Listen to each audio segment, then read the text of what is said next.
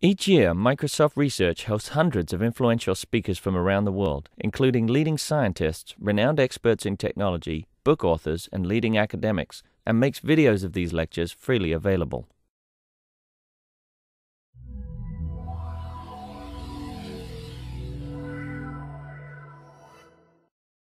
Well, good morning, gentlemen. I'm pleased to introduce, if you don't know, Professor Seth Goldstein, who taught yesterday on Brain in the Bottle, and now is going to talk about some other of his work in systems nanotechnology. It's the bigger picture, I think he prefers to call it, in realizing claytronics. So without further ado, I'll just hand over to Seth and we'll get going. Thank you. Thank you, Stuart. Feel free to ask questions. This is a project that actually has a lot of people involved, as I'm sort of representing a group. We started this project about 4 years ago, and there was a sort of, looking for a market need for the research. We were thinking about the desire for people to communicate with each other, and the fact that we're often not in the same room, as is true now, I gather. So from a computer science point of view, we can think about the telephone as being sort of an abstract communication device where it senses some physical phenomena. In the case of the telephone, it senses sound waves, encodes them as a string of ones and zeros, sends it over the net, and then there's some actuator that takes that string of ones and zeros and turns it into that same a simulacrum of the physical phenomenon. So it's not the exact same sound waves, but it's a representation of those sound waves that fools the listener into thinking that they're actually talking to the person.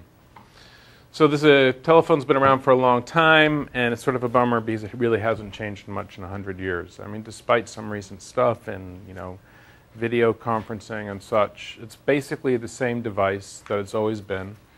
And that seems like a crime because basically the telephone is just a computer, right? So we were thinking about how we could improve the telephone. And basically from this abstract point of view, I mean, the telephone takes voice to voice. It has its actuators are speakers. That's something that's easy to do. Televideo essentially takes photons and sounds and uses a monitor and speakers to make a representation of the input phenomena. And if we want to take that next step, we need to, what we call telepario, capture not just the sound waves and the photons, but also, let's say, a 3D model of whatever it is that is being captured. And now we need a new kind of output device that can recreate that physical phenomena that it captured. So it's not cloning, it's not the exact same thing, but it's something that has physical form and can change dynamically, so you could have a conversation with someone, you wouldn't know whether they're there or they're somewhere else and they're being reproduced. We call this material claytronics. That's what this talk is about. To give you an idea, because that was sort of abstract, I have here a video that was put together for us by the Entertainment Technology Center at CMU. And this is, none of this is real, it's all CGI. But just to give you an idea of what's going on, those spheres which have been shrinking down to a small size, each one is one unit of claytronics. I'll sometimes refer to that as a claytronic atom. Okay, and so you can imagine you have lots and lots of these things, and they're in this set into this table, so there's this sort of whole pile of them in the table, and these people are sitting around a table designing a car. But instead of drawing it on a screen and looking at 3D representations, they actually have this claytronic stuff so they can touch it and feel it and move it around. And every one of these units has a computer in it. It's running computations, so the constraints that you would put into the CAD program are essentially running on the claytronics. So you'll see, for instance, when they change the shape of the trunk or the window, everything else moves in proportion. It's not just like Play-Doh. It's actually computational material, or what we call programmable matter. In addition to having physical form and being able to sense its environment and change shape, it can also change color. So that's how we could reproduce the fact that you might be in, not be in the same room, but appear to be in the same room. So this is the sort of the broad picture. And this, to me, is sort of one of the nearer-term applications of Claytronics. Okay, so that's what I'm going to talk about. In short, Claytronics is one instance of the broad class of materials of programmable matter. It's a programmable material. It can actuate. It can sense the environment. And most importantly, it can, under the by running a program, it can change its shape or form. And there's other instances of programmable matter as well, which I'll talk about in a minute. So just to go over one more time, sort of the high-level, long-term goal: capture a 3D object, encode it as a 3D model, transmit it over the wire. All that stuff is stuff that other people have worked on or is working already. And the idea here is to recreate that. In the near term, the individual units might be large, and so you'll get this coarse-grained representation, just the way video screens used to have really big pixels. And then over time, the individual units will get smaller and more finer-grained, and you'll get a better, higher fidelity resolution. So like any good research project, you should know when you can declare victory. And I like to think of the victory dance here will be done when we're sort of can pass the Turing test for appearance. So when you can't tell whether I'm here or I'm back in Pittsburgh, because the units are fine-grained enough and there's enough of them, and I have sufficient physical form that I can exert forces here instead of there. Okay. So as I said, Claytronics is one instance of programmable matter. You know, you could think of modular robots as another instance of this. I mean, it's just very coarse-grained pixels or voxels, so to speak.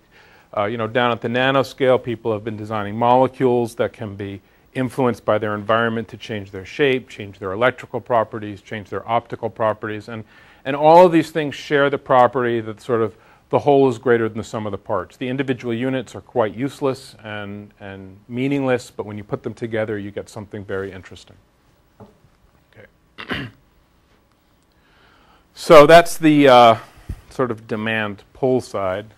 As far as the technology push side, it sounds very fantastic, but I think this isn't a matter of if we get there, it's a matter of when we get there. And so I'm agnostic about what we will build programmable materials out of in the long range. But in the near term, we can think of using photolithography. I mean, these are essentially computers.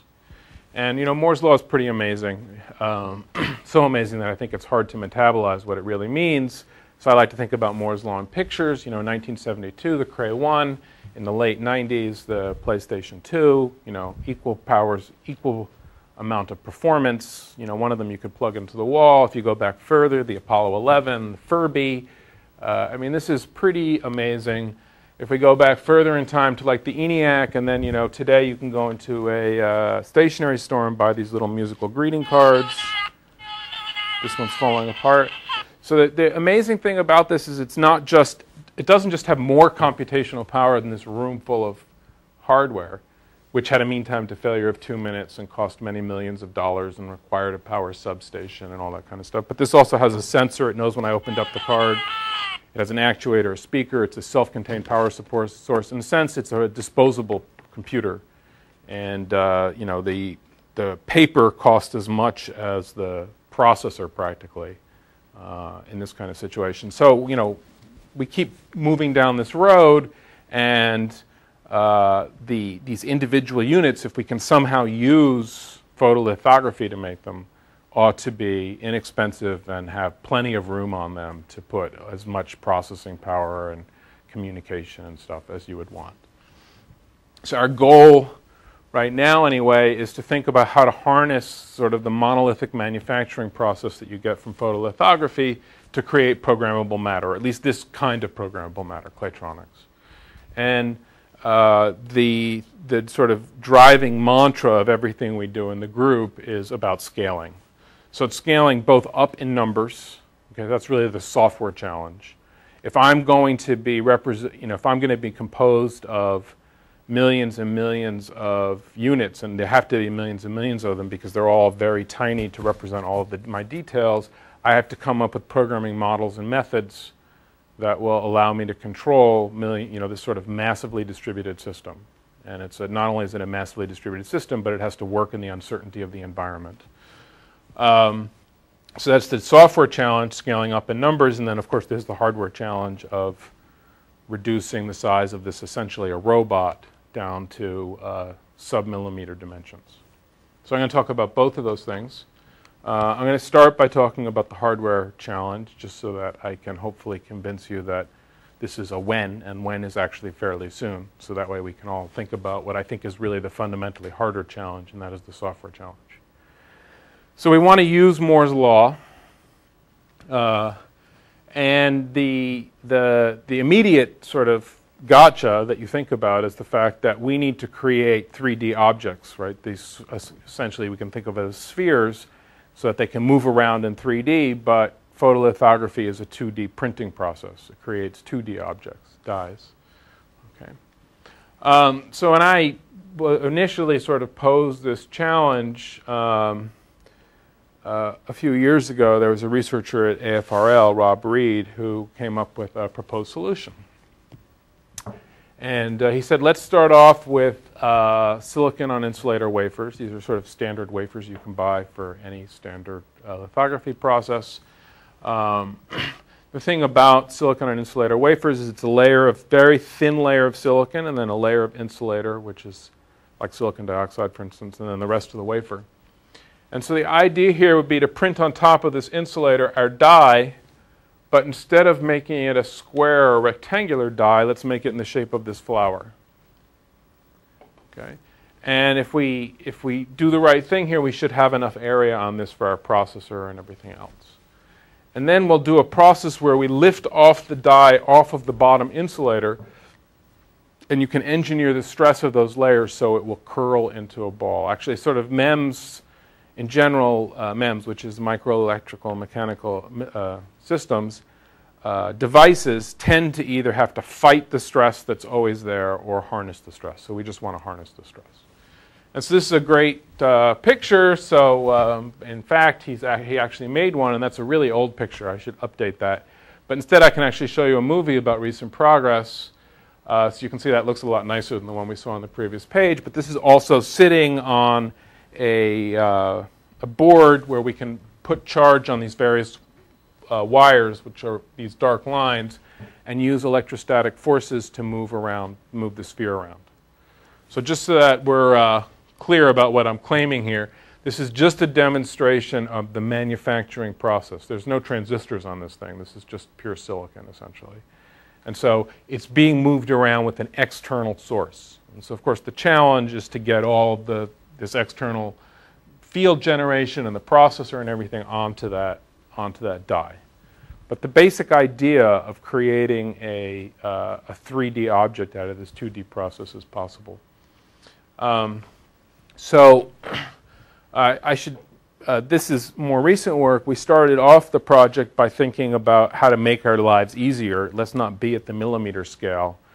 Let's think about what we could do at a slightly larger scale. And also, let's not worry about going in 3D. Let's just work on the plane and test out some of our principles. So one of the things that is important to, I think, to succeeding here is to make each of the units as simple as possible. I know these don't look that simple, but in this case, the idea was to avoid all moving parts. So I want to make it as simple as possible. In that sphere, I'm not going to have any moving parts. And yet, I want to be able to move the units. And so this is an example of essentially a robot. The ensemble itself is, let's call that one robot, that's made out of, that moves, that doesn't have any moving parts. Okay, so the way these work is these coils and cores, these are essentially electromagnets running around the surface. And when a unit wants to move around another unit, they communicate with each other, polarize their magnets in the right direction. Of course, also communicate with the other robots to sort of hold on to each other so that you have a bigger mass over here and they can start moving together. So the idea here is sort of what we call the ensemble principle, that we can sacrifice some functionality of the individual because that functionality can be made up by the group. Okay? And that way we can hopefully simplify the individual units so that sort of the expensive stuff we can throw away, the stuff that's likely to fail or be hard to manufacture, and replace that with essentially software. So we make the software problem harder. And so this is a little video of those robots performing the first sort of shape transformation, if you want to sort of stretch your imagination a little bit, right? They go from a line to a triangle to a line. And they do that by communicating with each other and turning their magnets on the right polarities, moving around. So that was work that's now maybe a year or so old. We're pushing harder on the sub-millimeter scale robots now. We're also building larger robots, but we're pushing hard on this. And the idea here is to, again, simplify the problem. So instead of starting to try and build a sphere directly and move around in 3D, we want to verify that we can use electrostatics to do all the things we want it to do, and we'll do it in a cylinder instead. So these are pictures of some more recent devices that we fabricated. And essentially these started out as a rectangle of silicon with the right stresses, and so it curls up into the cylinder. And we're in the process of taping out something that will have enough computation and actuators on it so that it'll be able to either roll clockwise or counterclockwise, depending on what the frequency of the signal is that it hears. This is just the same thing as the previous one, where it's externally actuated. So we want to take all of that electronics and put it inside. Let me just talk about this one mechanism that I've said a few times, electrostatics, and show you how this one mechanism can actually solve almost all of our problems as far as sensing and actuation go. The computation still has to happen on a processor, but I think this one mechanism solves both our need to have things to adhere to each other. If this is going to be made up of millions of individual units, they have to be able to stick together, to move around each other, to communicate with each other, and also to transfer power to make sure everyone has sufficient energy to carry out their tasks. Okay? So imagine I have two units, this blue unit and this pink unit, and they're next to each other. And we're going to design them such that at the surface there are essentially metal plates. These metal plates are right on the surface, and they're covered by a dielectric, some kind of insulator. And we'll arrange it so that the processor can, using switches, can put arbitrary charge on any one of those plates. Okay, so the way it's going to carry out its various tasks is by distributing charge in some kind of smart manner. Okay, so if I just look at two of these plates here from each one of these, I deposit oppositely charged particles on them, and they're going to stick together. So that's pretty easy, right? That's, I rub a balloon, I put it on the wall, it sticks to the wall. As you shrink down in size and the surface area to volume ratio gets bigger and bigger, you can actually get significant forces here that hold these together. I mean, these are the forces that hold us together, so it should work.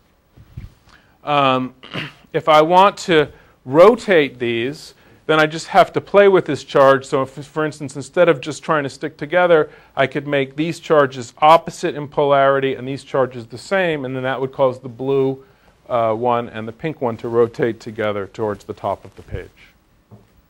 Okay, so it's the same underlying hardware being used for both adhesion and actuation. So communication is maybe a little bit less obvious, but if we put an AC signal across these two blue plates, essentially what these two plates are capacitors, right? There's just two plates separated by a dielectric.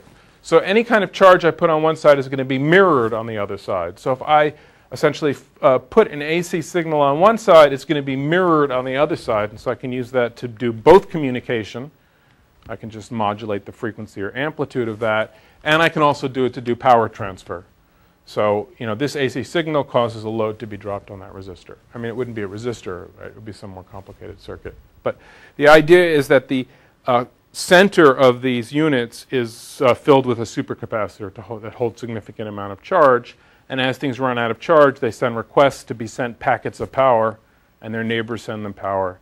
An example that I started with, where you had that stuff in the conference table, you can imagine the surfaces of that box are pumping power in by these AC waves, and then the units near the surface are sending that throughout the entire ensemble, so everybody gets power. How efficient would that be? How much heat would you It's very inefficient, and almost all of our heat will come for this, but it's efficient enough and the supercapacitors are big enough that we don't have to spend all of our time sending power around. Do you think that car in the video would be too hot to touch? No, the other thing is that you only need to power the units, you only need to really send significant power to the units on the surface. The ones inside don't really have to do very much. They just have to be there for routing, essentially. And so it's not like you have to make sure everybody's getting power throughout the entire ensemble. The nice thing about, I mean, assuming you're not like operating in water or something, is that when you put the charge on the plates, you can leave it there. And so they'll stick together without having to do anything active. Okay, so just as a sanity check to make sure that this is basically possible, we can sort of do a basic evaluation of how much area we have on this unit. So that would tell us how many transistors we can get and how much it's going to weigh. And you can just do some basic calculations to figure out what you get. So for instance, we'd have enough area in a 90 nanometer process. In a 90 nanometer process to get, something like an ARM7 and about 256K of memory, which is a lot more processor than this industry started out with. And that's in a 90 nanometer process. If we go to a 65 or a 45 nanometer process, we just, we have more than we need in some sense. If we calculate the kinds of forces we can generate if we put sort of metal plates along the surface for that, for doing that capacitive coupling, we should be able to move at about 5 body lengths a second, which is pretty impressive for a robot, right? I mean, that's 30 feet a second for me is 5 body lengths, right? And we can use this for communication. Essentially for the power distribution, if we do this thing right, it takes about a microsecond to fill up the supercapacitor. If there's a full one talking to an empty one, it takes about a microsecond. So you have plenty of time to do other stuff. And the supercapacitor itself would hold enough energy to execute about 200 million instructions or to move about 2 million body lengths. So this is very much in the realm of practicality. I mean, it's just a matter of doing it in some sense. But 5 body lengths wouldn't be enough for that 2012 video, would it be? I mean, the speed of... Yeah, so the group velocity can be even bigger in some sense, right? Well, if the top of the car has to go up by this much in a second, then something will have to move faster than 5 body lengths.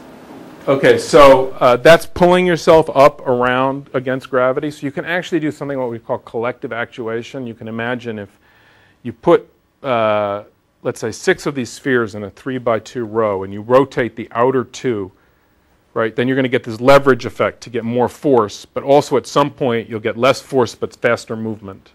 And so we can do things like that to get things to move faster. In that video, I imagine a lot of that force is coming from the fingers. It's being directed, actually. So,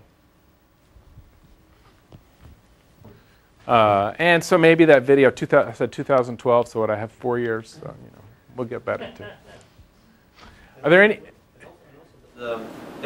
Since you've done these calculations, these things have to be very light. They're very light right now. Actually, we assume a density of water, because the supercapacitor itself is not. It's actually lighter than water, but just as a worst case, we assume water.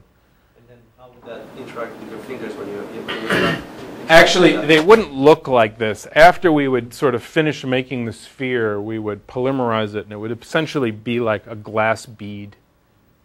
So it wouldn't feel like skin, that's for sure. Although, our sense of touch has less to do with what we're touching than the vibrations that it makes when we move across it. I mean more of the consistency. Would you have to be very careful how you're touching it? Or would you so our calculations show that if not at a millimeter, but at something a little bit smaller than a millimeter, we could actually, it would appear to be like a credit card. So it would have that Young's modulus. So it would be pretty stiff. It would be good. So you couldn't make a hammer out of it, probably. Well, you could make a crappy hammer out of it. Any other questions about the hardware? Okay, so that was the easy part. Now comes the hard part. So there's two broad areas that the software challenges fall into. So the one on the bottom about programming the unit is a general problem that all robots have, right? I mean, just programming robots to do the right thing is hard. There's no question about it. But lots of people are tackling that. And so we're not really focused on that. I mean, we do have to program individual units, but we're not, our research isn't really pushing in this direction. What we're really focused on is programming the ensemble. We've got thousands or millions of units, and how do we get them to act like a coordinated whole? And that's one of the main sort of scientific challenges of the project. So there's two ways that we can approach this, and one very, at least, deceptively attractive method is to try and do things that are called emergent behavior, where you have a program for an individual unit, you have a whole bunch of units that work together, and you get this amazing effect. You know, birds flocking, ants going back to the food and finding the shortest path around obstacles. I mean, all kinds of things from biology. And this is an example of how that emergent behavior might work. On the left here is this one statement program in a language that we're developing called MELD, which is sort of, you could think of it as a descendant of Datalog. It looks a lot like Prolog. Essentially, you have some facts that you want to prove and then the means to prove them. And unlike in a purely logic programming language, some facts, if you prove them, have side effects.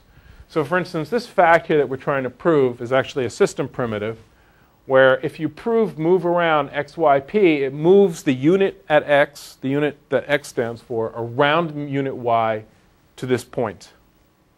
Okay? So if you ever can satisfy all of these requirements, x moves around y to point. And the reason why it's like this is they can't move on their own, right? They have to coordinate with their neighbors. So x moves around y to some point. So what does this program say, basically? It says, first of all, that x and y have to be neighbors to prove that. Well, if you're going to move x around y, they better be neighbors. So that seems pretty reasonable. And then we have these other facts that are actually, we could sort of underlying facts that the system provides you with that have to do with your sensors. So if you remember Prolog, if you have something that's unknown, it's filled in, essentially, when it gets proven. So here we say that the brightness level at the unit x is n, and the brightness level at unit y is m. Okay, so we essentially just did readings from some photo sensors we had. And then we want to make sure that point is vacant. In other words, the point that's next to y is vacant. There's no one there. Okay, so if all of these things are true, x is next to y, and there's nobody sitting at point, and the brightness level at x is less than the brightness level at m, then we will have proved this fact, and x will move to point. Okay, this is a very simple program, right? We're reading some photosensor, so we're sensing the environment. Yeah, this is just some example. So the idea we wanted is to make this ensemble phototropic. Okay, so here's a light bulb, here's our ensemble, and the ensemble moves to the light bulb. Okay, so you'll notice a couple of things about this program, and these are the things that make this sort of emergent behavior type program so attractive. It doesn't say anything about obstacle avoidance. It doesn't say anything about trying to fit through holes. And yet, you know, this is, by the way, these are two views, right, from the back and the front. But yet the ensemble goes through this hole, it avoids all these obstacles, and makes its way to the light bulb. So these programs are very, very robust. It's also nice and short. I mean, it's a very short program. It doesn't take up a lot of resources. It doesn't even do anything about, say, like, it could be that x it doesn't say which point around y. It could be that x and y are like this, and it's brighter over there, and then x moves away from the light. It just picks a random point. It's just that over time, and generally, dimmer units are moving to brighter areas. Okay? It also doesn't say anything about keeping things connected, and you notice we lose some units here. If we want to make sure that they also stay connected, this takes like about 4 lines instead of 1. I can't fit that on the slide. But this is, you know, one of the things about emergent behavior type programs, sort of these programs that use stochastic properties, is you have to be willing to sacrifice some individuals.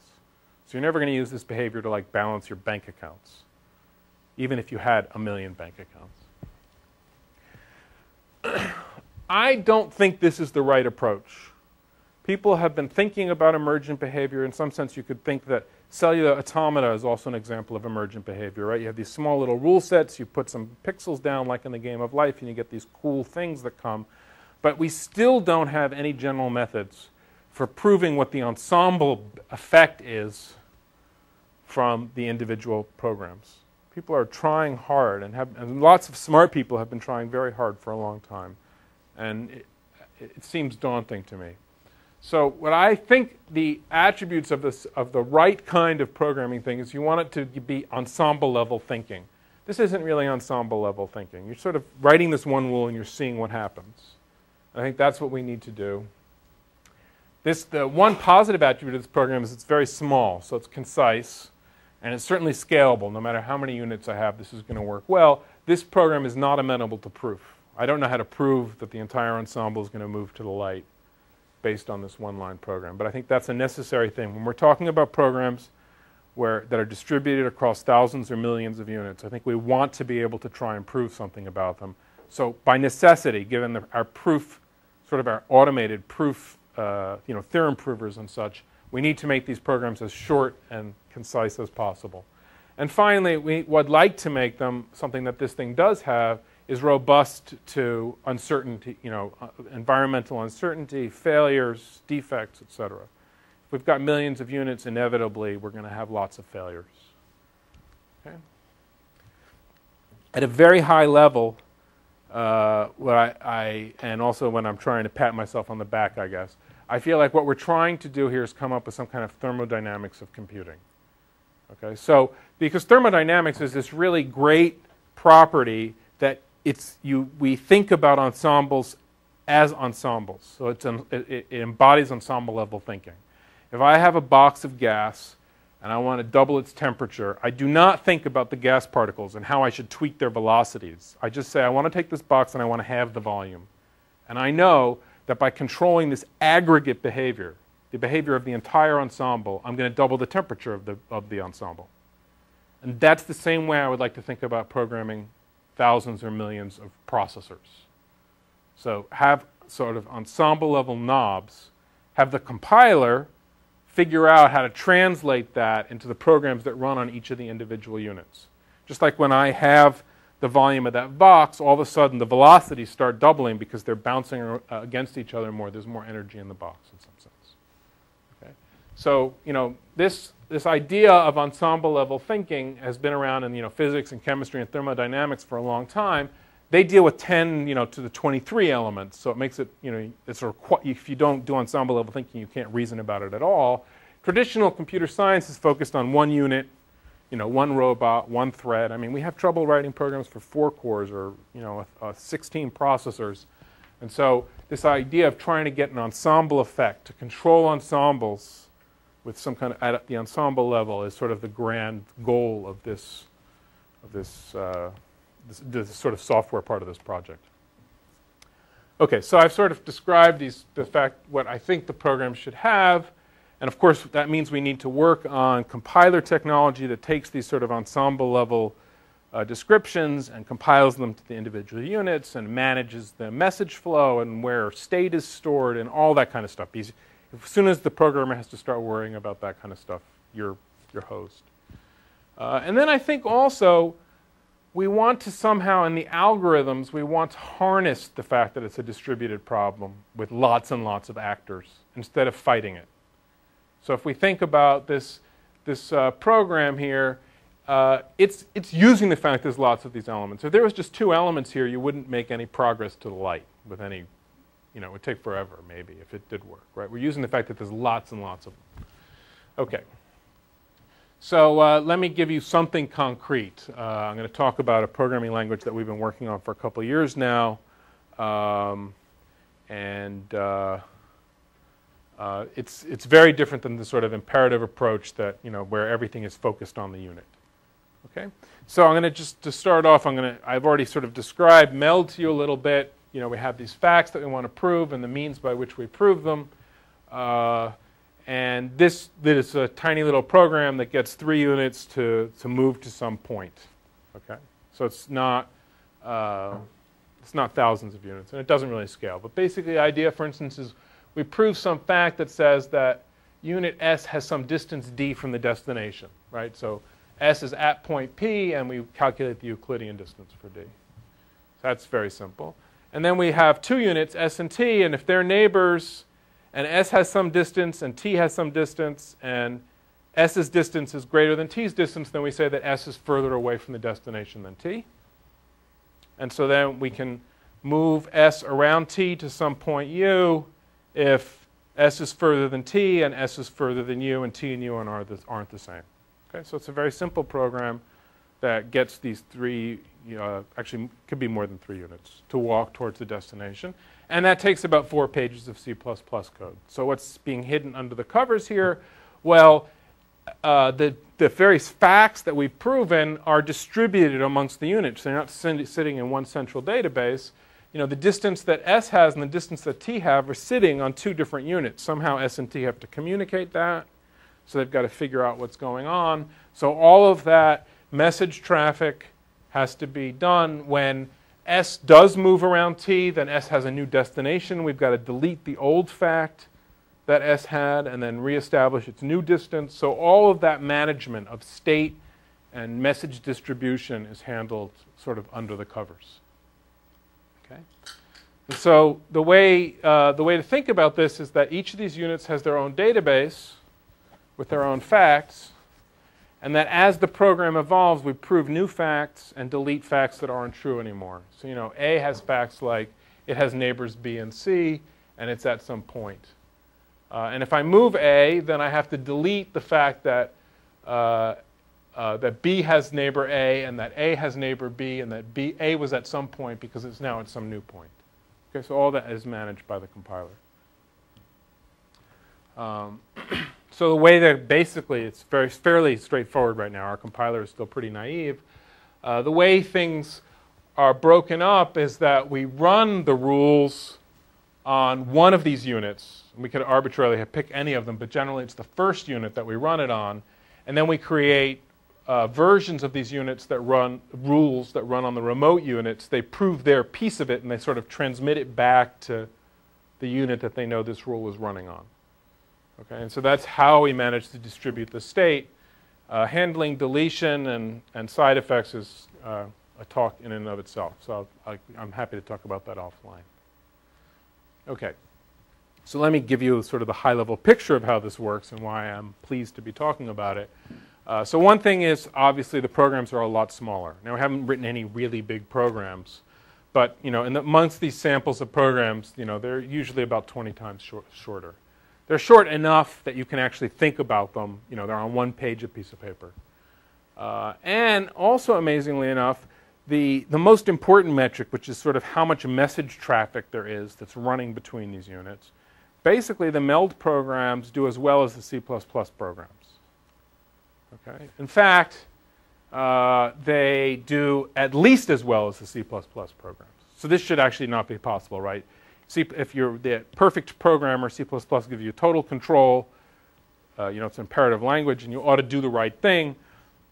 There's no reason why MELD should ever send fewer messages. So what's the explanation for that? Well, there's 2 possible explanations. So particularly for the morph program, which is the most complicated of these 3, and essentially is a program that will change something from one shape to another, which is sort of the basic requirement for Claytronics. You'll see it's significantly fewer messages were sent by MELD than C++. So explanation number 1 is the person who wrote the MELD program was just smarter than the person who wrote the C++ program. That's likely to be true because I wrote the C++ program and my graduate student wrote the MELD program. So that's only part of the explanation, though. I think the main reason is that the MELD program is very, very small and inherently parallel. As a matter of fact, you have to work to make it serial. Whereas the C++ program, it's a lot of pages of code, and it was just easier to attack it serially because I was writing, I was figuring out what every unit was doing, and I wanted to avoid the sort of normal concurrency mistakes. And so as a result, it does things a little bit slower. It just takes longer to change from one shape to another. There's more steps performed. And so the MELD program does better. Did you have a question? Okay. So we've been using MELD to write lots of different applications. This is just a video showing one of the things the ensemble has to do when you boot it up is every unit has to figure out where it is, given the fact that you have noisy sensors and maybe defective units, you need to do that in some fairly robust way, and you'd also like it to scale to large ensembles. And so this is just something where we started off with this cube. They don't really know where they are. We just project them in space and, where they think they are. And so everyone sort of starts off randomly. And then units will try and join up with their neighbors and do a rigid body alignment. And so this is what happens here. Okay, and so we've got programs for figuring out where you are, for shape morphing, just guiding on where you want to go. We have debugging tools. Debugging these things can be hard, that actually have turned into a language in and of themselves. In other words, this is basically, you have, when you find bugs in these programs, it's generally not that there's a bug in the program on one unit, but rather there's the relationship between the state between units is in error. And so how do you figure that out? Well, what you'd like to do is write some predicate that says, you know, if A is 1 and B is 2, then C ought to be 3, that it's evaluated over the entire ensemble, and if ever that predicate is false, I mean, you think about it as like a distributed assertion, then you can stop and debug your program. Turns out you can also use that very efficiently for writing programs. So I want to talk about shape planning for just a couple of minutes, because that's one of the basic things we want to do with the ensemble. And so basically we're looking at stochastic approaches. And as I said, in addition to building these small sort of micro robotic units, we're also building modular robots from scales of like 3 or 4 centimeters on a side to actually 2 meters on a side. And like every modular robotic system I've ever seen, the units tend to be non-holonomic. In other words, you might have 2 configurations that are next to each other in the configuration graph, but to get there, you've got to go all the way around. It's like sort of like a clock is the best example. You know, between 12 and 12:01, you know, that's just one tick on the clock. But if you want to go from 12:01 to 12, you've got to go all the way around, right? So that's a non-holonomic system. So when you have non-holonomic systems and you want to do motion planning, it can be very difficult because you think you can get to that configuration easily, but you can't. And so coming up with metrics to evaluate what path you ought to take is hard. Okay, so basically these non-holonomic constraints make life difficult. There's also other constraints like global constraints, like if G wasn't here, E could not move to F because that would disconnect the ensemble. That's like a global constraint. Global constraints are actually good. They might take a while to evaluate, but they restrict the space of possible plans that you can use. Okay? And so we have developed a way that we can take any modular robotic system and turn it into a holonomic system, essentially, by creating meta modules. So we put a bunch of modules together, and they act as if they were one. And so this is an example of you know, like our little magnetic catoms moving around. We can't necessarily move this guy over to here in one step because it's blocked. You know, you have to make lots of steps. But if we were thinking about each one of those units being a meta module composed of lots of modules, then we could move this guy directly from here to here. What we have is some pre-written plans that basically say, if you want to move a unit down to this spot, then it's going to take all of its units and fill this other unit up. So this became from an empty unit to a full unit, and then it spits the unit out. So this is one step in the configuration graph. I don't have to move any other units.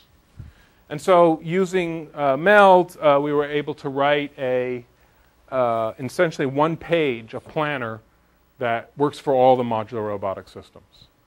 Okay, so the reason why I sort of go through this is because the very neat thing about this MELD program is that we can prove that it's correct. Okay, and this is the thing that particularly excites me about this.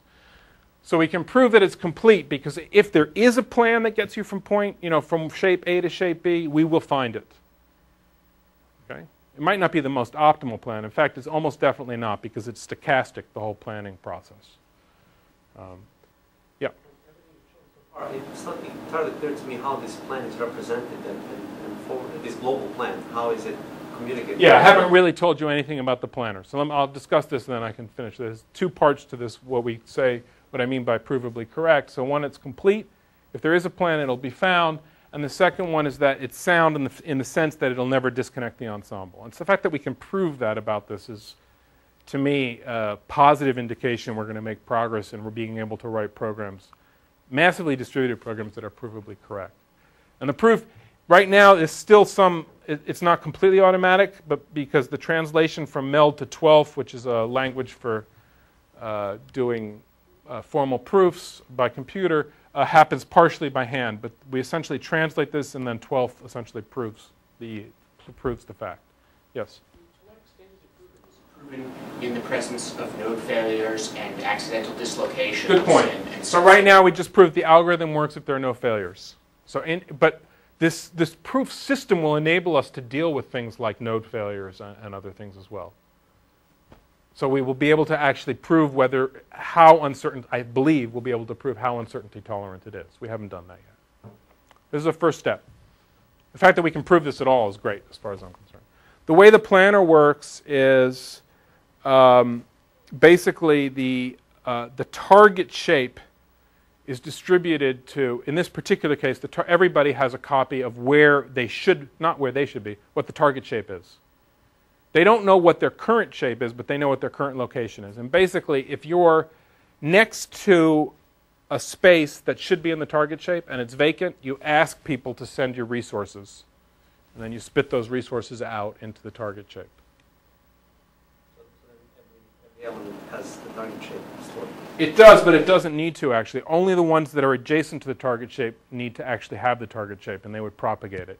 But right now, just to make it easier, everyone has a copy of it. The ones that aren't adjacent to the target shape, they don't use it at all, ever. And then the location is highly uncertain. You actually have relative location, you don't have the real location. Do you take Yes, that's right. So what we do is we pick one unit to be the seed unit. So they run a program to give themselves a consistent coordinate system. That consistent coordinate system, as you said, it's just internally consistent. Somebody's got to be told they're 0, 0, 0. And so you just pick somebody. It doesn't really matter. You could use some external reference for that. And so that seems like a second-order detail to me. You could have some special cadum or some special place in the environment.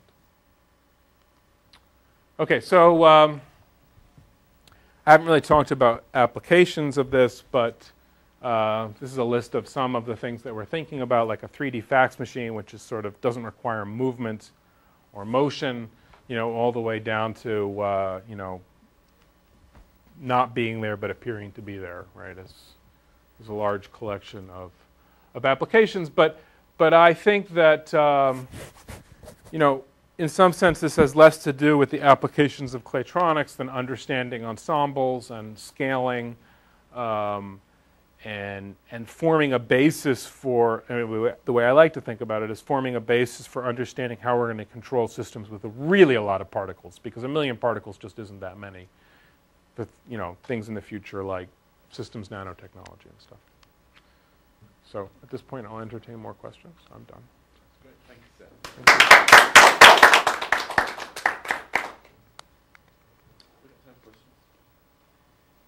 So you skipped over the additional talk of sort of the truth maintenance system. What sort of at a high level, what's sort of going on there? Do you avoid or accommodate the issues of things moving and changing too fast to keep up with the updates and the like? They can't actually move. Well, if the system is working, they can't move faster than the updates, because they're only going to move when they have a proof for that update. And then the deletion, so communication happens faster than we can actually, if you have a proof that you can move and the system is working right, your neighbors shouldn't have proofs that they can move. So they can only start moving once you have the fact that you aren't where you were is sort of propagated to the people that need to know that. Does that make sense? So there is a very, I don't know what about truth systems, but there is a very interesting thing that we're wrestling with right now, and that is the difference between belief and truth. So, for instance, with that coordinate system, so everyone figures out what their globally consistent coordinate system is, and it turned out that I happened to be the seed module at 0, 0, 0. Okay? And then I move. So now there's this big question. If I was 0, 0, 0, I'm still 0, 0, 0. And so I didn't actually move. Everybody else moved with respect to me. Right? I mean, there's this notion of what I believe to be true and what's true. And so, for instance, also, if I have a valid coordinate system and there's no unit over here, no one has the knowledge of what that coordinate is. I could sort of infer it. So some of the research that we're working on right now is how you take belief that should be universally true and turn it into truth. So that once I have this consistent coordinate system and I move, my coordinate actually changes. I don't drag everybody else around with me, so to speak. Does that make any sense at all? Okay. So yeah. The problem that you just mentioned, it Yeah. sounds like it would be better not to have one unit linked to the 0, 0, not grounding the coordinate system, but to simply have a belief for every unit where it should be in some abstract coordinate system. And that belief should actually be really represented as belief in multiple hypotheses. Multiple hypotheses. I may be in this wheel. Or the question is how do you initially seed the right hypothesis? So we start out, no one knows where they are. Randomly, they have a random. Exactly. So what you need to do is be able to conclude that you have enough knowledge that everyone believes the same coordinate system exists, and then turn that into truth. And the hard part is that transition. Anyway, I believe that that's the hard part. As I said, this is work we're doing right now. So one way you could imagine that every node is trying to figure out where it is in the global plan. And as long as it has uncertainty, you still have to keep on sending messages around. Once there is no uncertainty, then that can only happen if they're all in the right spot.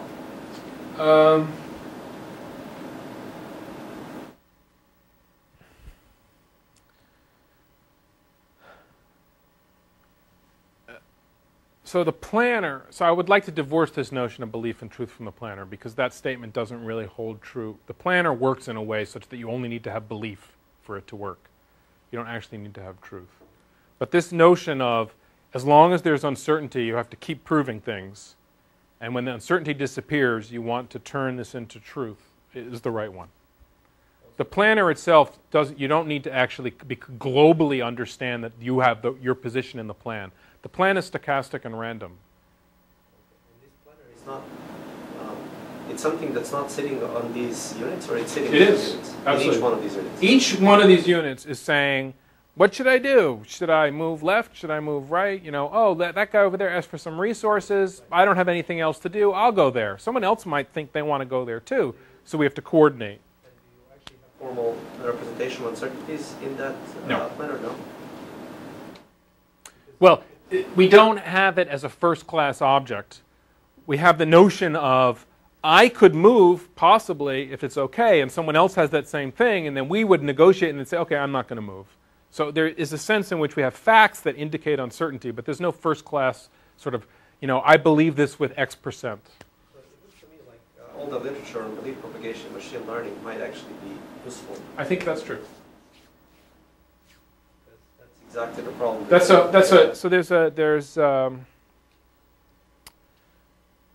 there's multiple levels to this problem too. There's one thing in which we all believe with 100% certainty some fact, and then we can turn that into a truth. That's also true. There's other things where I can say I have 80% belief.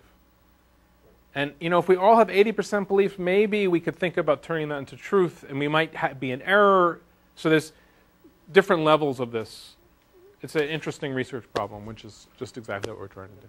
There's also this little trick that makes things work a little faster, and that is that the belief you're sending is not a belief about it's not about your state. It's about the messages that are coming from your neighbors, and that's being transformed to send over.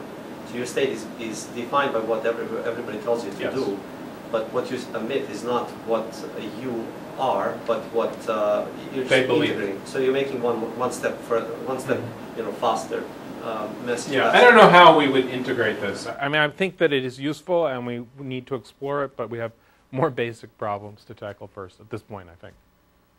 Yes. Do you have a feel for how this belief and truth approach would scale to an environment where the atoms don't entirely control where they are, in the sense when you have something in the real world, there are going to be forces stronger than you, and they're going to be odd uncertainties affects the ground shifts a little bit, or someone tries to shake your hand and they push a little too hard. No.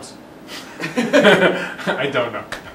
I mean, these are really hard problems, I think. I have a hard time imagining. It seems like at that point you have nodes that may believe things that are simply wrong, and I would hope that if that was true, they very quickly, based on trying to prove other things and other nodes trying to prove things by their wrong belief, are corrected and told that there's issues here. You can also imagine that I talk about each one of these programs as being its own program. You're going to be running localization as well as a planner, as well as some sensors, and that hopefully there'd be some quick feedback loops that would keep you honest, so to speak. In a certain sense, you want a self-stabilizing truth system. Yeah. I mean, if you really could understand, if we could make some progress on taking simple rules and figuring out what the ensemble effect is, that is a more attractive way to program these things. I think it will naturally be more robust. Hopefully, by going top down, we'll shed some more understanding on what it means to go bottom up. And maybe there's some subclass of things or some subclass of expressiveness in which you can prove those things, but that's a very long range kind of goal. Okay? Thank you. Thank you very much again.